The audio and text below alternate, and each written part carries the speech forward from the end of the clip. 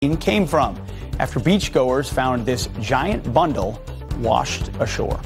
Brian, down to you. All right. Talk about out of this world. Navy pilots are claiming they've spotted UFOs nearly every day for 2 years.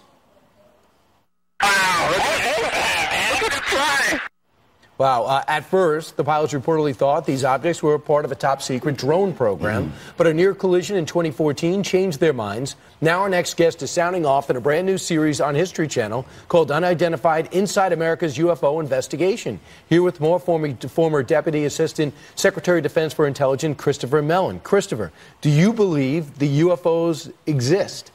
We know that UFOs exist. This is not no longer an issue. The Navy itself has publicly acknowledged the fact that they exist, and Navy pilots, active duty pilots, have gone on the record in the New York Times acknowledging the fact that they exist.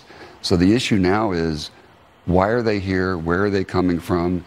And what is the technology behind these devices that we're observing? Are there indications that these unidentified flying objects are doing things that this world is not capable of? There are indications, actually. The Nimitz incident, a famous example of this, which was well documented by multiple radars, multiple pilots in broad daylight. That vehicle demonstrated speeds in excess of 5,000 miles an hour. It was able to hover 50 feet above the ocean after descending from above 80,000 feet. So the pilots who are observing these craft are absolutely mystified, and that comes through clearly in their public statements. They are frustrated. They feel as though something should be done. They're deeply frustrated, and that is the core of our show, Unidentified. We're giving military personnel on the front lines a voice. We're helping them get out the message, what it is they're encountering and why they're so concerned about it. And we're not the only country who's having these encounters. Absolutely not. And in fact, as our investigation unfolds over the first 6 episodes this season, we're going to be presenting information from a NATO ally that's been having very similar experiences. All right, I want you brought a clip with you. I saw Correct. you carried the tape in with you when you in the green room. So here it is. The object the Navy pilot is tracking suddenly seems to get bigger. The object then appears to accelerate rapidly, disappearing off screen. That's a significant rate of acceleration in a horizontal plane off to the left. That's very fast. I have no idea what that thing is, and it's not acting like a Aircraft. It's not acting like anything I've ever seen. Yeah. So that's been the story. The New York Times writes about it.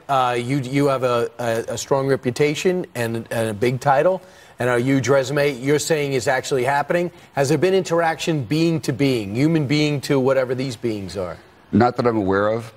These are interactions between intelligently controlled vehicles that are highly sophisticated, that are operating in and around U.S. military facilities. And hence the concern. The pilots' concern are, one, there have been near mid-air collisions. There's a safety issue. But two, there is a vital national security issue, which is that our sovereignty is being violated by vehicles of unknown origin. What's more responsible, announcing it and saying this is our problem, this is the video, or not announcing it?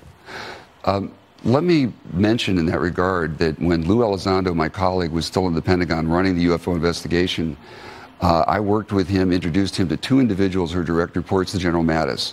We were unable to get that on the Secretary's agenda. Ultimately, Lou concluded and I concluded that the only way to make progress on this issue was from the outside, to take the information to the public and the Congress. That's what this show is about, and that's what these military pilots are helping us with. So we're going to see it coming up Friday.